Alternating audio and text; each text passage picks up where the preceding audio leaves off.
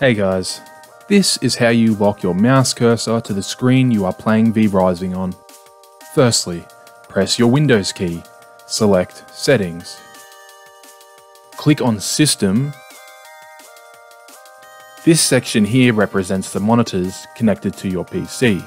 As you can see, I have two monitors. Number one is the screen I play V-Rising on.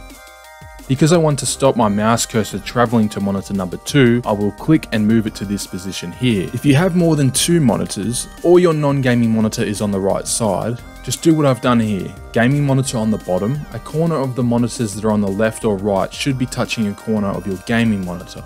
This method will block your cursor from leaving your gaming monitor, so you can move it around in-game up, down and side to side without a worry. In case you're wondering, the mouse cannot travel from the corner of one monitor to the corner of another, which makes this method highly effective. Please be aware, your non-gaming monitors cannot be accessed until you move your monitors back to the original position, in my case side by side. Then just make sure you apply the setting and everything will be back to normal.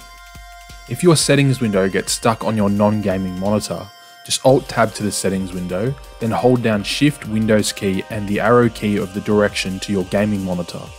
Say for example your settings window is stuck on the right monitor, hold down Shift Windows key left arrow to move it to your gaming monitor. That way you can access it. I'm sure the V-Rising team will give us a cursor lock option from within the game settings in the future, but until then this method is the perfect solution. And that's pretty much all there is to it. If this information helped, please consider liking the video. Also, I upload daily V-Rising content, so subscribe to keep updated with what I'm doing. Have a great day and thanks for watching.